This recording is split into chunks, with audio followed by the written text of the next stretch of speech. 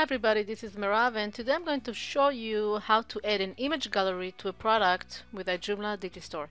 So whenever you start a new product, you're going to see a tab called Image or Images, and what you have to do is basically click on Upload Images and select all the images you'd like to add. You can choose more than one, and they will start uploading one after the other. How cool is that? And now you can choose which one is going to be the one that shows by default. So let's take a look and see at this product. This is the default image, and this is all the thumbnails of the other images, right?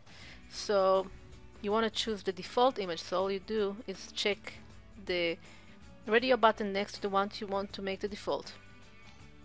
Now you also need to, if you want to, you can enter some description to each image. For example, cover, you can say here subscription plan,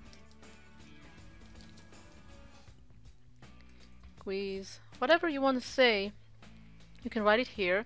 And the last thing you can do here is rearrange the photos or the images. So this one I want to be number 1, so I'm going to enter number 1 here, number 2 here,